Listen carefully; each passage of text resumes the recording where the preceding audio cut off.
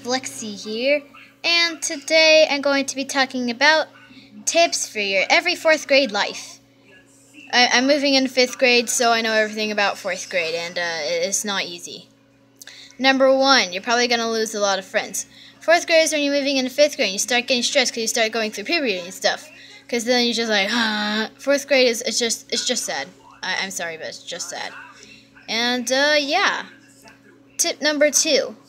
Never, ever, ever, ever, ever, ever, ever, ever, ever, ever get bullied. If you ever get bullied, then they'll actually take advantage of you, unlike all the other years you've gotten bullied. Believe me, I've been in 4th grade, and if you just let yourself get bullied, and then they're just like, they'll get more advantage of you than you think. Like, they can literally control you to do whatever.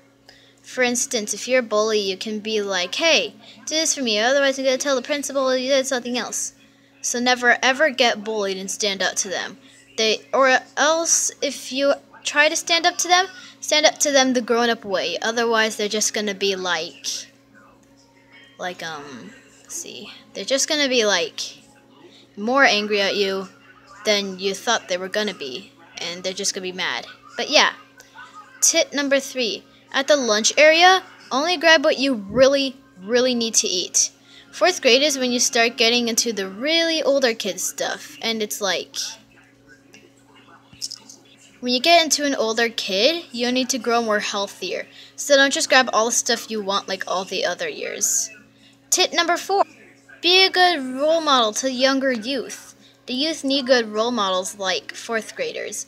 4th graders are turning into role models. And then as soon as you're a 5th grader, you will be a role model.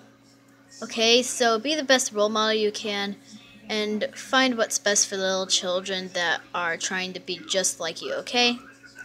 Thanks for watching this video. I hope these tips are useful for you in 4th grade, or maybe even 5th grade. So thank you, and goodbye.